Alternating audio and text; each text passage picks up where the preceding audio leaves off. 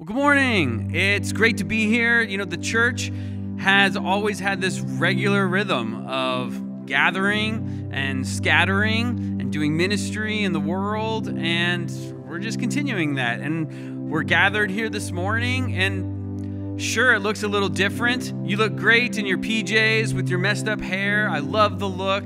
You're all looking great. You got your bagel with you, your coffee, and we're here to worship together. So it might look different.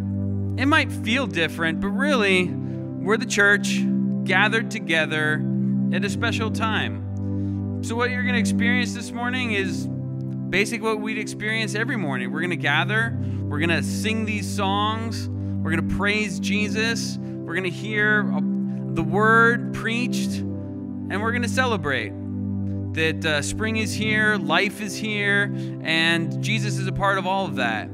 So I just want to lift up these words from Psalm 20, verses 6 and 7. It says this: "Now this I know, the Lord gives victory to his anointed.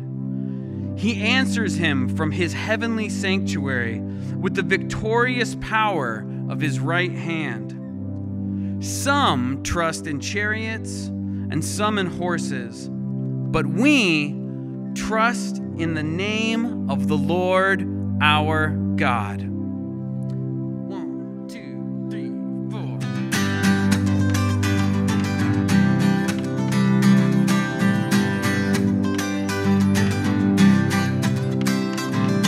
"'Tis so sweet to trust in Jesus, just to take him at his word, just to rest upon his promise, just to know, thus saith the Lord. Jesus, Jesus, how I trust him, how I've proved him more and more.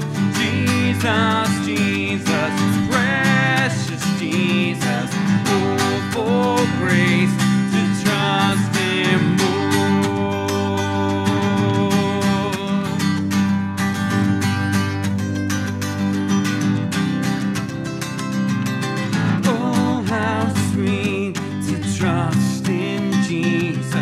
Just to trust his cleansing blood, just in simple faith to plunge me neath the healing cleansing flood. Jesus, Jesus, how I trust him, how I've proved him more and more. Jesus, Jesus, for grace to trust him more.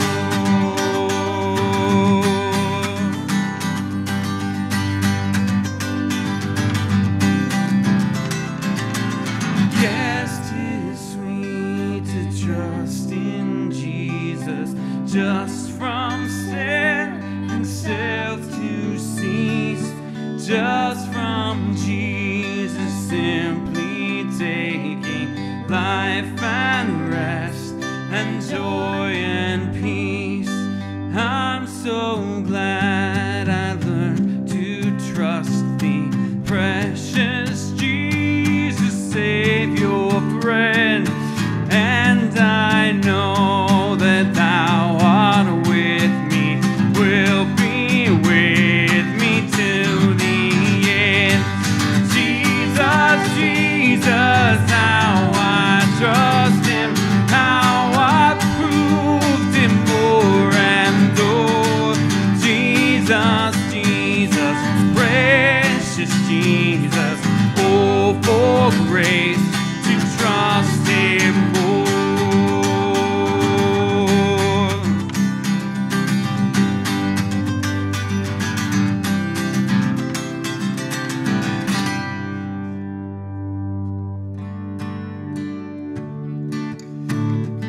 The name of Jesus that we place our trust in, not in horses or chariots or anything like that. Place our trust in Jesus, a name that is above all names. What a beautiful name it is, the name of Jesus.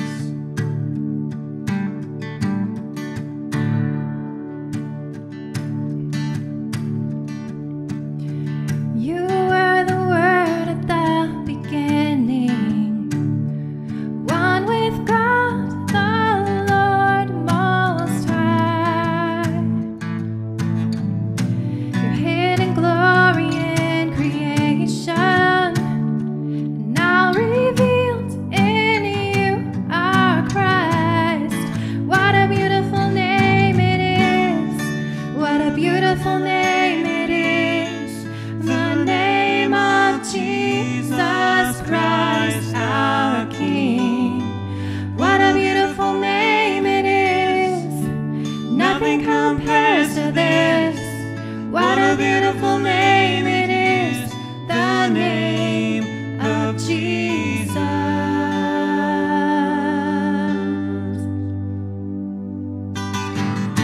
You didn't want heaven without us, so Jesus, you brought heaven down. My sin was great, your love was greater. What could separate us now? What a wonderful name it is. What a wonderful name it is. The name of Jesus Christ our King. What a wonderful name it is. Nothing compares to this. What a wonderful name it is. The name of Jesus. What a wonderful name it is. The name of Jesus.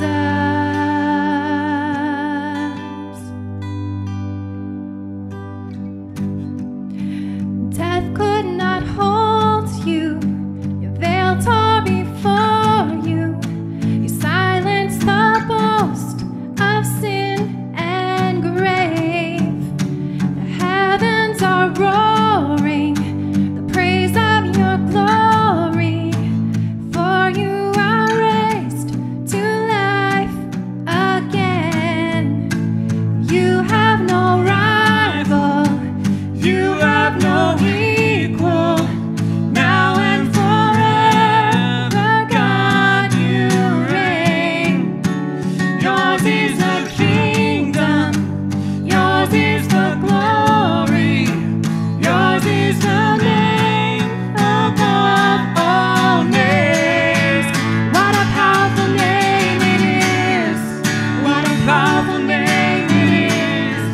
The name of Jesus Christ our King. What a powerful name it is. Nothing can stand against. What a powerful name it is.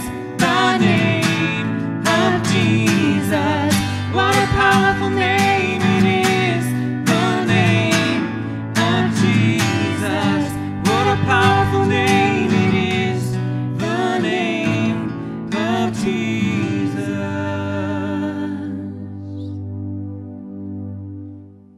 Let's pray together, and at the end of the prayer, I'll invite you to join me in the Lord's Prayer like we pray every week. Let's pray. Loving God, you are the same yesterday, today, and forever. We're so grateful that in the midst of these challenging and rapidly changing times, that you never change. You invite us to trust in you, to find our hope in you, to rest in you. Today, that's challenging, but we're trying. Thank you for your peace that passes all understanding. We pray that your peace would encompass our hearts and minds. We're so grateful for the many people in our congregation who are finding ways to serve and to help, to encourage and to pray. Help us to live our lives in such a way that in 6 months we will look back and realize that we brought glory and honor to Jesus, and many saw the kingdom of God in action because of the way we spoke and acted. We pray for a slowing and a stopping of the spread of this coronavirus. We pray for all those who are currently sick with it, particularly those who are in life-threatening situations. We pray for those who live in fear of contracting it. Would you wrap your loving arms around them? We lift up to you all of the first responders, medical personnel, nursing home aides, and all those who put themselves on the front lines because they are caring for people. We're grateful for the supermarket employees and the restaurant workers and the gas station attendants and others who are open and serving us. Keep them from this disease. We pray for all those who have lost their jobs, for those who are concerned about their companies closing and them losing their jobs. We pray for families whose kids are at home and they're running out of ways to keep them occupied. God, would you enable perfect behavior, sibling love and toleration, hours of self-occupation, and for this ultimately to be a rich family time. We pray for people in poverty all over the world As stressful as this is for us, we recognize that there are many dealing with situations we cannot even imagine. And we pray for those who know they are blessed, but are also dealing with great disappointment. There are spring sports that will never be played, families who have lost loved ones who cannot grieve together, weddings that were planned and now are postponed, graduations that will not occur as planned, and friends that didn't get to say goodbye before they left. We pray for all those who are sad. Help us to be concerned for our neighbors, to look out for one another, to be encouragers on social media, and to continue to grow closer to Jesus. And now we pray in the words he taught us. Our Father, who art in heaven, hallowed be thy name. Thy kingdom come, thy will be done, on earth as it is in heaven. Give us this day our daily bread, and forgive us our sins as we forgive those who sin against us. And lead us not into temptation, but deliver us from evil. For thine is the kingdom, and the power, and the glory forever. Amen.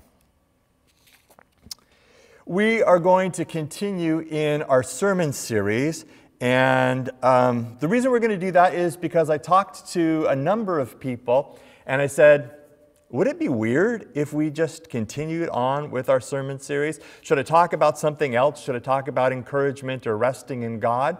Which I'm doing throughout the week, and we're publishing in a lot of other ways. And to a person, they said to me, keep going with the sermon series. It'll give us something else to think about and something else to talk about. And so that's what we're doing this morning. And so the question that we're dealing with this morning is, what does God think of war?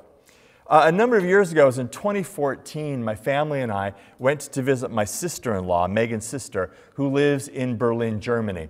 And they live in a lovely old house. It was built in the mid-20th centuries, right near the Tempelhof Airport. Tempelhof Airport was famous for the Berlin airlift, but it was also a huge Nazi propaganda site before. It's where Hitler staged lots and lots of Nazi marches and rallies, and the area around it was bombed fairly heavily, as you might imagine. One day we met my sister-in-law's neighbors, really, really kind people, and we just got to talking about life, and I don't know how we got talking about world conflict, but we did. And this woman said to me so emphatically, no more war. Never war again. And I guess we were talking about Russia because she said, give Putin whatever he wants, but I never want to live through war again. And this was a woman who lived in this neighborhood during World War II. And I was so impacted by that, by what she had to say, by her desire to never have to see that kind of destruction, that kind of death, that kind of mayhem unleashed again. But there might be some of you who are sitting here, who are listening and saying, well, that's ridiculous. That's what Neville Chamberlain said at the beginning of the Second War. Just give Hitler whatever he wants, but we don't want to have any more war. And look what that got us into. And this brings up the first point that I want to make. I think in most subjects that we deal with, but particularly in this one, we all bring assumptions to the table about whether war is good, whether war is bad. War maybe we think is never justified. Maybe at core we are pacifists because of some of our religious beliefs. Maybe we think that war is frequently justified to make sure that the right thing happens. Or maybe we believe that war can sometimes be justified. I know for me, I've changed my view over the years. I remember one time, it was when I was getting ready, I was probably going to be a senior in college, and I came up for a scholarship that we had to go and do a speech on. And at the time, there was one conflict or another down in Central America, and I believed that we had some national interest there, but honestly, I don't remember what the problem was now. I don't know that it rose to the level of, epic good versus evil, but I knew that I felt we had a national interest one way. And in the speech that I had to give, I said this: I think we should send the Marines in there and wipe them all out and just be done with it. And at the time, I thought that that was a reasonable and rational solution. And now I look at it, and frankly, I'm embarrassed, because it recognized none of the nuances in the situation, and frankly, really relied more on the doctrine of might makes right than it did on any other thing. And I've changed quite a bit about how I think about war. And if I'm really honest, this has been a wonderful exercise for me to really kind of nail down what I think about war. And maybe it will be that for you too. Because at that time, when I said that we should just send the Marines in and wipe everybody out, it was in the national interest. I don't know if it was in the global interest. And I don't know if national interest is just good enough. And I kind of think that if God agrees with all of your politics, you've created God in your image. And I think now I'm realizing more than ever, even during this coronavirus outbreak, that there's a necessity for us to be global citizens. We're learning that right now. We have to be concerned about how things affect people globally, not just about our own tribe. And so as we think about those things, I want to deal with a couple of passages that deal with war in the Bible. And I'm going to go to the most controversial example of war in the Bible. And it's mentioned a couple of times, but I'm going to pick the one out of Deuteronomy 20, verses 16 and 18. And it is in that time where the Exodus is over and God is having his people basically clear out the land of Canaan. This is what it says, Deuteronomy 16:18. As for the towns of the nations the Lord your God is giving you as a special possession, destroy every living thing in them.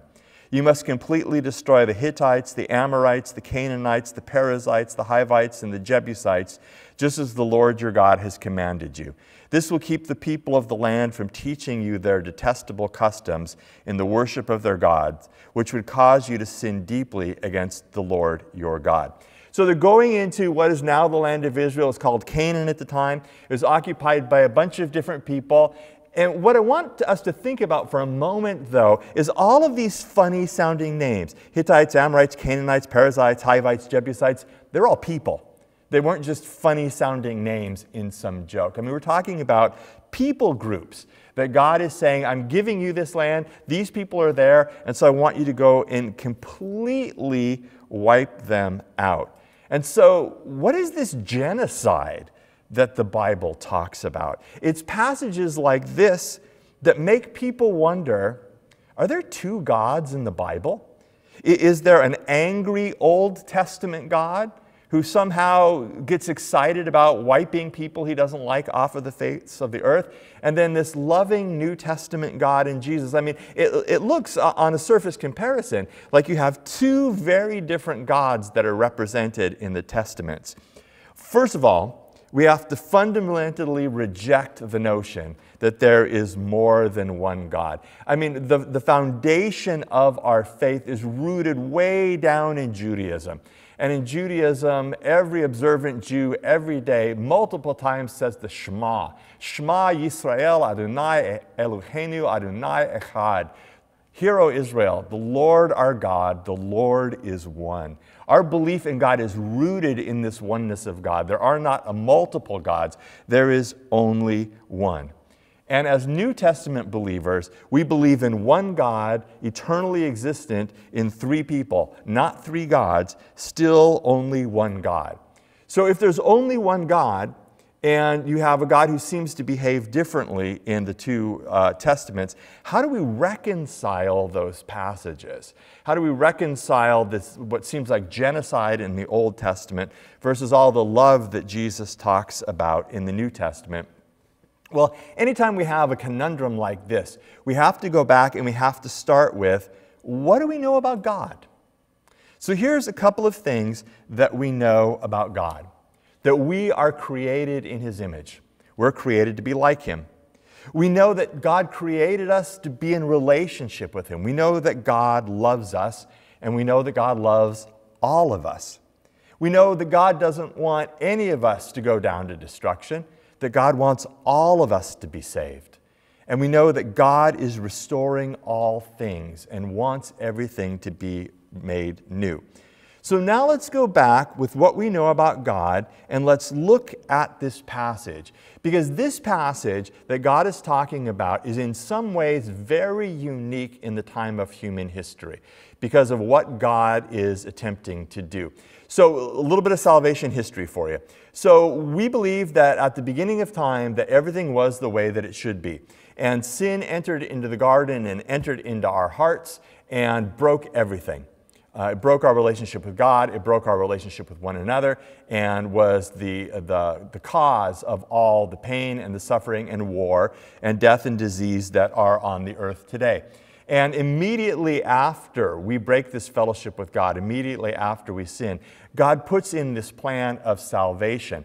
And so God chooses a group of people so that through them he might bless the entire world. He chooses Israel, and he wants to have a special relationship with them. He will be their God, they will be his people, so that they can portray to the rest of the nations who God is and what God is doing, and they will help God in his plan of salvation. And so this is where we're at in God's plan, which then goes on. Israel doesn't work out so well, so it goes on to be Jesus, the one perfect Israelite, but that's for another sermon. But we're in this process of the salvation story where God is bringing out a group of people for himself. And he wants them to be a unique people, and he gives them this land. And he sets them off on the course of war. Now, there are many, I think, unacceptable reasons for war. Imperialism, financial gain, religious difference, family feuds, racial arrogance, on and on. There are many unacceptable motives for war. But there is one time biblically when war is condoned and when it is used by God, and that is wickedness. It's in confronting evil. And so when the Israelites are called into battle, Moses gives them these instructions out of Deuteronomy 9. After the Lord your God has done this for you, don't say to yourselves, the Lord has given us this land because we are so righteous. No, it's because of the wickedness of the other nations that he is doing it. And if you remember the passage that we talked about in Deuteronomy chapter 20, it's brought up after to wipe these people out. The reason is because this will keep the people of the land from teaching you their detestable customs in the worship of their gods, which would cause you to sin deeply against the Lord your God. He's trying to protect his people from sin. He's trying to protect his people from being dragged down into the wickedness that these other nations are participating in. So, can people grow so wicked that God justifiably destroys them? I mean, can leaders be so evil and so cruel that God, knowing the hardness of their hearts, righteously removes them from the earth? And the answer is apparently so. It happened in Sodom and Gomorrah. It happened with all the people that were just named. And there might even be a couple of instances in more recent history where you can think of people and movements that might have fallen into that category. Apparently, there is a line that can be crossed, and it is always about evil and wickedness. But here's the thing. It's not just the Hivites and the Jebusites and all of those people. God promises to do the same thing to his people too. In Jeremiah chapter 5, God says this, O Israel, I will bring a distant nation against you, says the Lord. It is a mighty nation, an ancient nation, a people whose language you do not know, whose speech you cannot understand. Their weapons are deadly, their warriors are mighty. They will eat your harvests and your children's bread, your flocks of sheep and your herds of cattle. Yes, they will eat your grapes and figs, and they will destroy your fortified cities, which you think are so safe. And so this is an instance of, because of the wickedness of God's people, where he is going to bring judgment upon them by the Babylonians and the Assyrian Empire in order to punish them for what they've done. So apparently there are moments where wickedness or pure evil seem to be a justification for war. But even in the midst of that, the Bible longs for peace. God is a God of peace. One of the titles that Jesus is given is Prince of Peace. It always seems in the Bible that war is the last resort. One of the most moving moments I have ever had is when I was spending a lot of time in Israel. I used to take people up to the very northern border of the country. And you can literally stand at a chain link fence that is fairly heavily fortified, but a fence that divides Israel from Lebanon. And you can look from the north of Israel into the Bekaa Valley of Lebanon, which was at one time one of the breadbaskets of the Roman Empire. And on a plaque set up at a little site there so that you can see it as you look out is this quotation from Isaiah 2. He will judge between the nations and will settle disputes for many peoples. They will beat their swords into plowshares and their spears into pruning hooks. Nation will not take up war against nation, nor will they train for war anymore. That's the hope that God has. That's what God is leading us toward, where we don't have need anymore for weapons of war and instead make them implements of farming. In fact, I think roughly the second half of the Old Testament is God's warning about impending judgment on his people, that he's going to bring upon them if they don't turn back. Most of the minor prophets, most of the major prophets are all about God saying, come back, come back, come back. That's always the call of God. And when the Babylonians roll through, it's because the people of God did not come back. Then we go to the New Testament. And so let's look at some of the things that Jesus said. In the Sermon on the Mount in Matthew chapter 5, verse 43, Jesus says, "You have heard that it was said, 'Love your neighbor and hate your enemy.' But I tell you, love your enemies and pray for those who persecute you." This sounds like Jesus is turning this upside your head, that we should only love our enemies, that there should never be any conflict. And I don't think that's what Jesus is saying at all. I think what Jesus is talking about is what goes on inside of our own hearts. Jesus doesn't want us to hate anyone. God doesn't hate anyone. And one of the reasons that hate is so toxic is because the people that hate affects most is the people who hate. If we hate people, it changes us. And we then can justify doing all sorts of ungodly things. Hate makes us do bad things. And so what Jesus is not saying is you can never have an enemy. What Jesus is saying is guard your heart. Be careful who you hate. But then in the Sermon on the Mount, doesn't Jesus, quoting the Ten Commandments, say, "Thou shalt not kill"? No. No, he doesn't. Not really. Because both the word in the Old Testament in the Ten Commandments and what Jesus says in the Sermon on the Mount is the word for murder. Thou shalt not murder. And that's different from killing. I love this passage from C.S. Lewis. I don't agree 100% with everything, but as always, Lewis does such a nice job. Lewis says, "Does loving your enemy mean not punishing him? No, for loving myself does not mean that I ought not to subject myself to punishment, even to death. If you had committed a murder, the right Christian thing to do would be to give yourself up to the police and be hanged. It is, therefore, in my opinion, perfectly right for a Christian judge to sentence a man to death or a Christian soldier to kill an enemy. I always have thought so, ever since I became a Christian, and long before the war." The Second World War is what he's talking about. And I still think so now that we are at peace. It is no good quoting, "Thou shalt not kill." There are two Greek words, the ordinary word to kill and the word to murder. And when Christ quotes that commandment, he uses the murder one in all three accounts, Matthew, Mark, and Luke. And I'm told there is the same distinction in Hebrew. All killing is not murder, any more than all sexual intercourse is adultery. When soldiers come to John the Baptist asking what to do, he never remotely suggested that they ought to leave the army. nor did Christ when he met a Roman sergeant major, what they called a centurion. The idea of the knight, the Christian in arms for the defense of a good cause, is one of the great Christian ideas. War is a dreadful thing, and I can respect an honest pacifist, though I think he is entirely mistaken.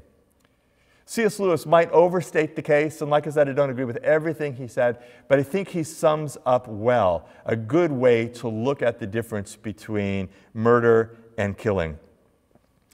And so, perhaps then, the biggest question really is, why are you considering going to war? What has brought one nation to the brink of fighting another war? And James has a real caution about this. James chapter 4, verse 1. James writes, "What causes fights and quarrels among you? Don't they come from your desires that battle within you? You desire but do not have, so you kill. You covet, but you cannot get what you want, so you quarrel and you fight. You do not have because you do not ask God. When you ask, you do not receive because you ask with wrong motives, that you may spend what you get on your pleasures." And so there are some very serious comments there about what leads us to war. We fight, we quarrel because of our internal struggles for our desires. We desire stuff that we do not have. We covet. And so we want to take those things from other people. We trust in ourselves. That's what it means when it says you do not have, you do not ask God. We don't ask God to provide for our needs. We think we need to get it ourselves, and sometimes that leads us to do things that are painful and cause damage to other people. When you ask, you do not receive because you ask with the wrong motives. And so James lifts up our motivation. James lifts up whether we are fighting a war or considering fighting a war or even just interpersonal relationships based on selfish desires or coveting what somebody else has or because we have taken our focus off of God and just put it on our wants. So those are some very real things that we need to think about when we think about whether war is justified or not. Two of the greatest thinkers in the history of the church spent a lot of time thinking about this.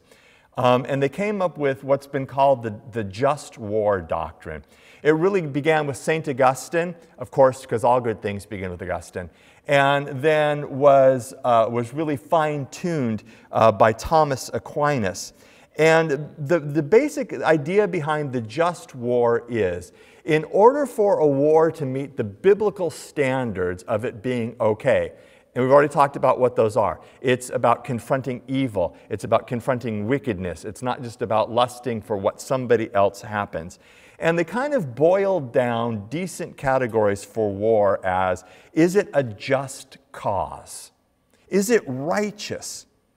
Are you doing it with the right intention or the wrong intention? Is it from a legitimate authority? Is it the state waging war, or is it a vigilante group? Does it have due proportionality?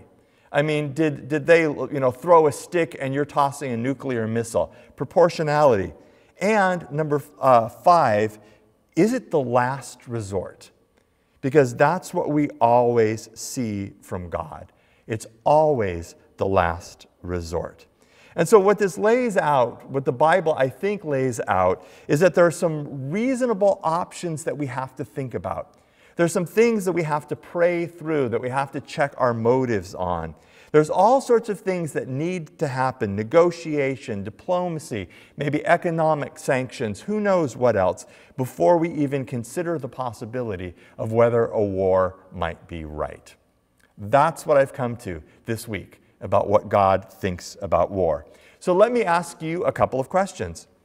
The first is, what's the assumption you bring to the table about war?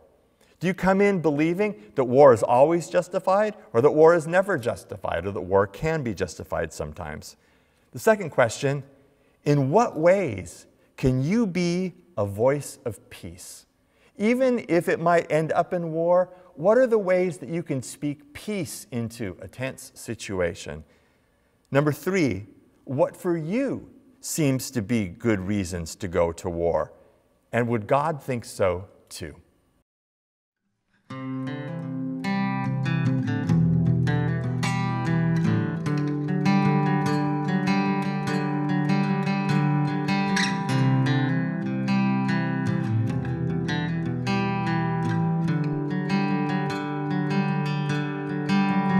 You give life, you are love.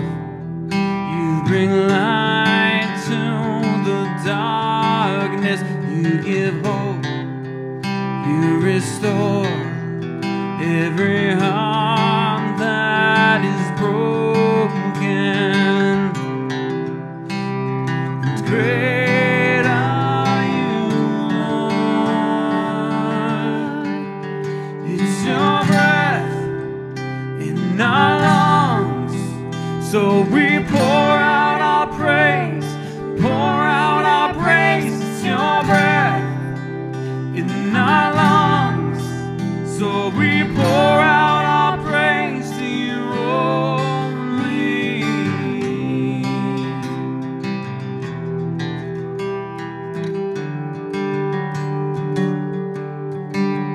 You give life, you are love. You bring light to the darkness. You give hope, you restore every heart that is broken. Great are you, Lord. It's your breath in our lungs, so we pour out our praise, pour out our praise. It's your breath in our lungs, so we pour out our praise to you only.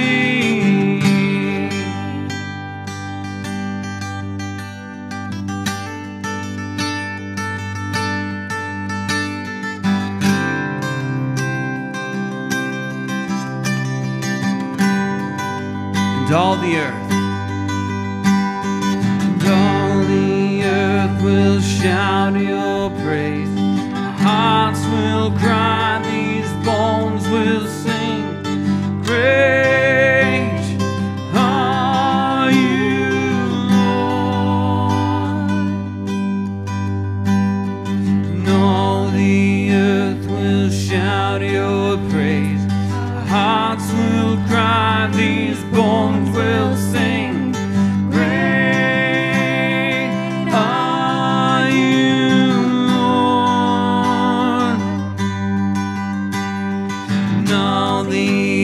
Will shout your praise. Our hearts will cry, these bones will sing. Great are you, Lord. And all the earth will shout your praise. Our hearts will cry, these bones will sing. Great are you. It's your breath in our lungs, so we pour out our praise, pour out our praise. It's your breath in our lungs, so we pour out our praise to you only. It's your breath in our lungs, so we pour out our praise, pour out our praise. It's your breath in our lungs, so we pour out our praise to you only.